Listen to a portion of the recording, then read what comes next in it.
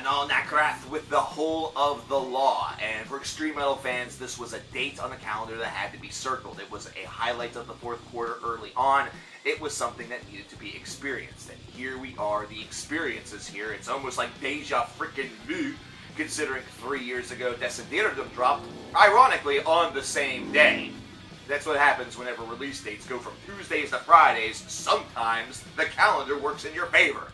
It's weird.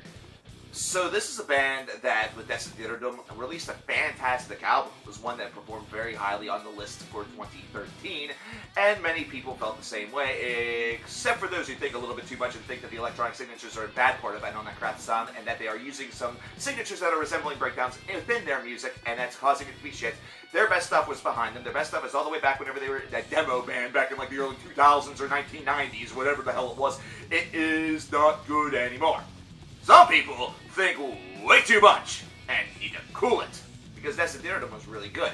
Now, for those of you who this is the first time this name has jutted out on the screen to you, you need to experience this band to understand what they are all about. So this is chaos that is not easily really given a genre tag. There's no such thing as chaos metal, although maybe there should be. It seems like it'd be right in heavy metal's wheelhouse, but that's really one of the best ways to describe this, or insanity. You know, this is insanity. It's controlled to a certain degree. In other locations, it is left to really just roam unabated and sonically not really necessarily pioneer all of that much, but just instead explore the depths of absolute chaos. And that's what these guys have done now for 15 years, roughly. 9 albums. This is number 9. And you can hear that whenever you get from the Nameless Dread right into Depravity Favors the Bold, really just to start it right off. You start to hear some of these tortured screams, these disembodied sounding cries, and lyricism. If you want to look this up to hear what the hell he's saying, good fucking luck. They are not published. These are not published lyrics. So you are going to have to be left to your own devices, imagination, and patience in order to try to determine anything about this. But the thing that sort of makes it interesting is that this chaos and this cacophony of real tortured vocals that just have screams and just growls just sort of plastered all over the place behind this backdrop that has a little bit of electronic resonance. They do use, you know, synths and other programming to their advantage. The drumming is programmed and is insane. The bass and the guitar just sort of cascade and waft. This is a 2-member project, so you need to understand they are doing the best with what they've got. But throughout all of this, what you're noticing is that even though it sounds like essentially the thought that you would have prior to being murdered, it is also kind of somehow organized. It's something that does stay together enough for you to enjoy it. Somehow, this band has found a way to collect essentially insanity within a jar and then study it carefully and organize it in a way that it can be presented without being absolutely overwhelming. Although to first-time listeners, it certainly can feel that way. Once you become a seasoned vet, that's not really a problem. Depravity Favors the Bold, really good first track, but it does not hold a candle to Hold Your Children Close and Pray for Oblivion. First of all, it's an epic song title, but second of all, holy shit, what a beast of a track this is. This is definitely one of the early highlights. And what's interesting about that is that the follow-ups, We Will Fucking Kill You, and then going into So We Can Die Happy, this is starting to read like a book. It was really starting to read like a couple of sentences within a book. So, let's take a look at this. We'll use a book as a prop because I'm a fucking loser. The Nameless Dread. Depravity Favors the Bold. Hold your children close and pray for oblivion. We will fucking kill you so we can die happy. And then it kind of gets the momentum killed by In Flagrante, you know, delecto. Kind of a little bit. But then it goes right into And You Will Beg for Our Secrets. And the one thing that I can say is I can mention all of these song titles, and I don't have to say much about the music itself because it does stay within that register of absolute insanity. And that's why I say this is a band that needs to be experienced rather than, you know, forcefully described to you. It's almost like I'm giving away those secrets, you know. It's like you're going to beg me for the secrets of their secrets. I don't know their secrets. I'm begging them for their secrets. I don't know what causes this band to sound as good as it does, even though it just feels like chaos has been unleashed. I know I'm saying that a lot, but it's just the truth.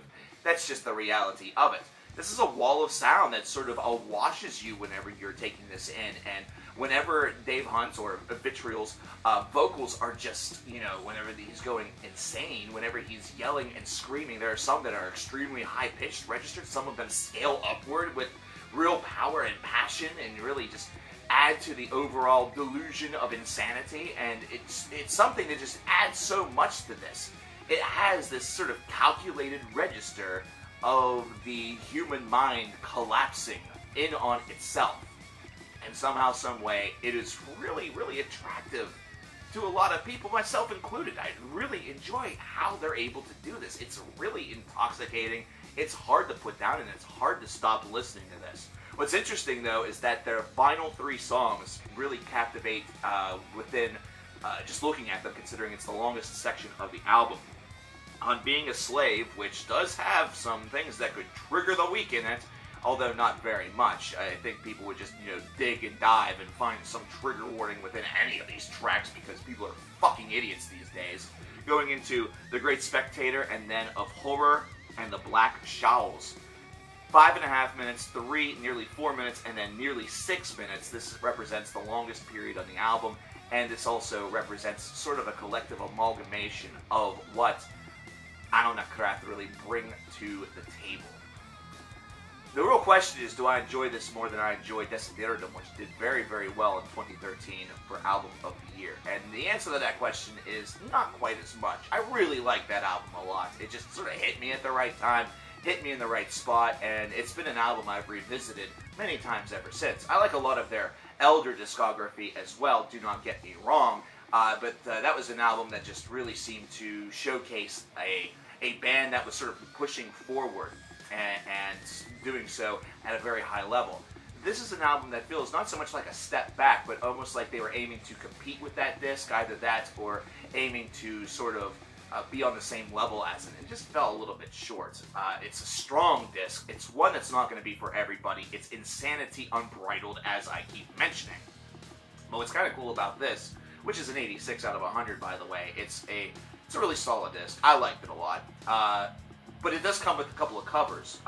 There's a specials cover, Man at C and A, but the one that's going to attract so much attention, and already has a little bit, has been the Power Slave cover, the Iron Maiden cover.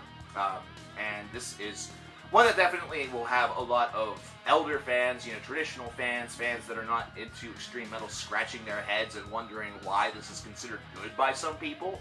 But then whenever you dig into it, it is something that is pretty well tailored. It's what would have happened if Bruce Dickinson was replaced by a man that has paranoid schizophrenia and is a musician, and also is contemplating actually slaying the Pharaoh.